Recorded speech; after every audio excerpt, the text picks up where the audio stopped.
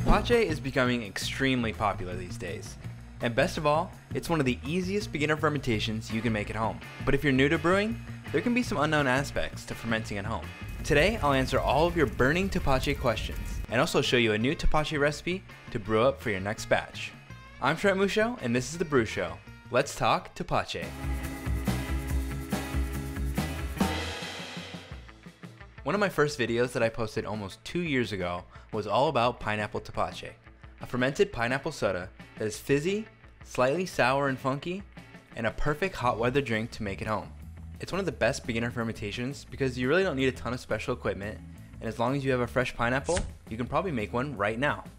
But just because it's simple doesn't mean there won't be questions. And one of the biggest and most frequent questions I got was, why does my Tepache look different? To answer that, we'll need to take a closer look at the actual fermentation. You see, when we homebrew beer, wine, cider, and the like, we're using a yeast that we buy from a store that is sealed and then carefully controlled all the way through fermentation in order to get a repeatable and delicious product. But for something like Tepache or other naturally fermented drinks, we're at the whim of Mother Nature. Where am I? And whatever bacteria and yeast that might be hanging out, in this case on the skins of a pineapple. Typically, we're looking for lactobacillus, the good bacteria that's responsible for all kinds of yummy, funky ferments like pickles, ginger beer, yogurt, and sourdough bread.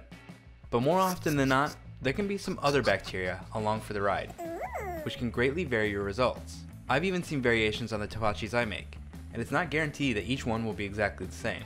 But luckily, there are some things you can do to improve your chances of making a great Tepache. Let's walk through a new recipe I have that uses some dragon fruit to add another layer of fruity complexity and give this Tepache a beautiful color. And along the way, I'll also answer some of your most frequently asked questions. Let's go. I'm starting off by pulling together all the equipment and ingredients. We'll need a big fermenter. I got a gallon glass jar here. Of course, we have our fresh, ripened pineapple. Then the Piloncillo.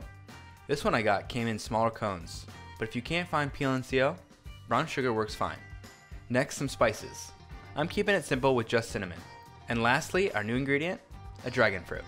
And right off the bat, we have our first questions. Can I use other fruits? And what about spices? And the answer is yes, you can. Actually, you can really replace the pineapple with any skin fruit that you can think of. Apples, pears, plums, get crazy with it. Or you can do like I'm doing today and complement the pineapple flavor with another fruit. Dragon fruit, when you find one that's ripe and fresh, can be bursting with flavor. And when you find the right one, it can add a lot of color too. My grocery store mislabeled the dragon fruit, so I ended up with the white kind,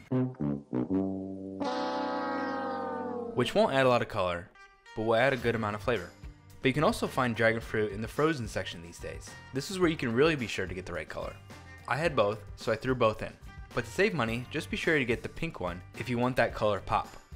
And for spices, using anything in that warming spice area works well with these flavors. So things like cinnamon, clove, anise, ginger, etc. would be fantastic. Heck, maybe even adding a touch of cayenne might just give this a nice spicy kick. But go easy. I also got some other fruit-based questions, one of which being, do I need to wash the fruit? Yes, please wash the fruit. Don't worry about washing away the bacteria and yeast, that's okay. It'll remove a lot of the harmful ones that can negatively impact your fermentation. And there'll still be plenty of good lactobacillus in the skins of the pineapple for fermentation.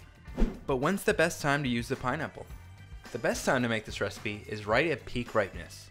If you go too early, well, for one, you'll be wasting a lot of pineapple, since this is a recipe that uses pineapple scraps. And if you wait too long, then the flavors will be off, and other bad bacteria might be creeping in, like the dreaded mold.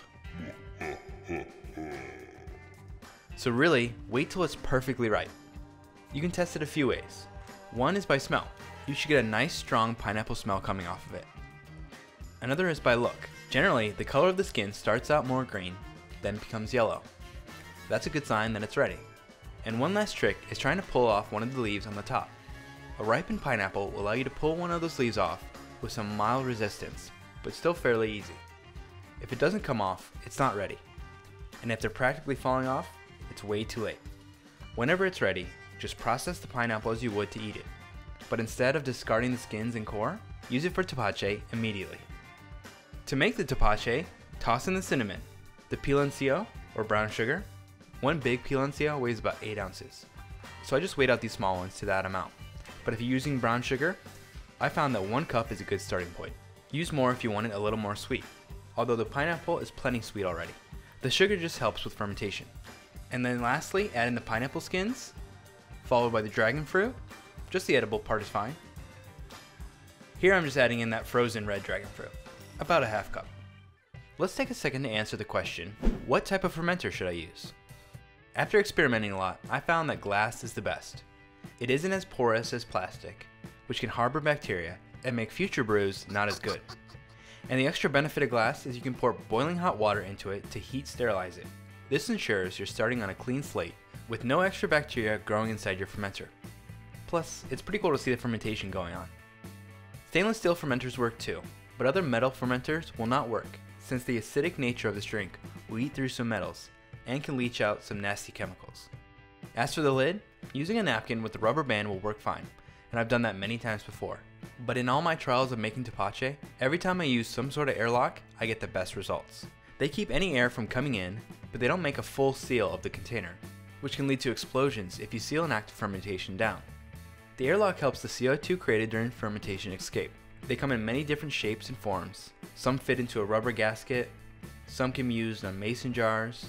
Whatever you choose, it's up to you, but I'm just laying out some wisdom I gained if you want to use it. I will say having an airlock is a great thing to have just in case you ever get into more home brewing and fermentations down the road. So with all those main ingredients and all that equipment, we just need to top it up with filtered water. Yes, filtered water is best, since tap water can have some chemicals in it that react negatively with our fermentation, giving the final product a rubbery, almost band-aid-like flavor. Yuck.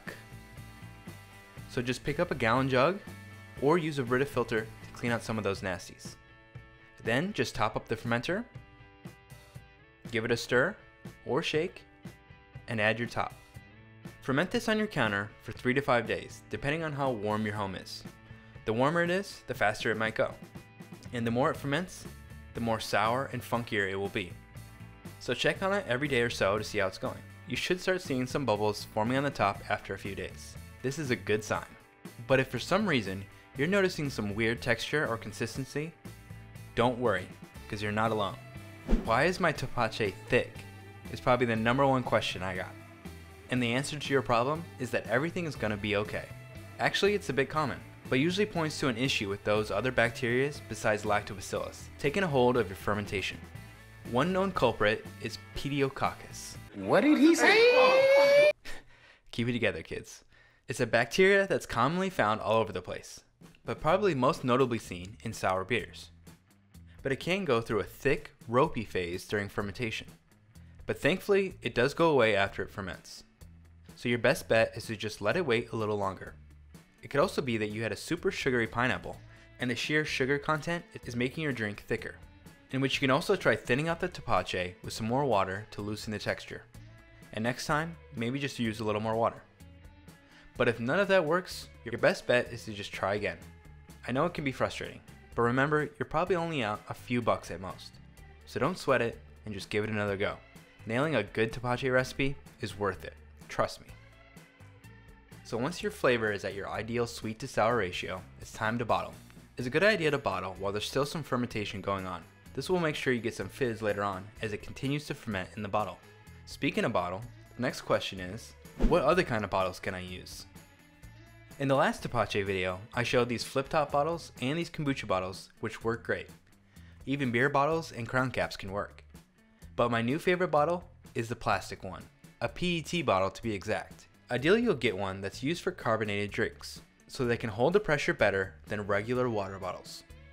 Make sure they're well cleaned out and then fill them up, straining out the fruit and spices as you go.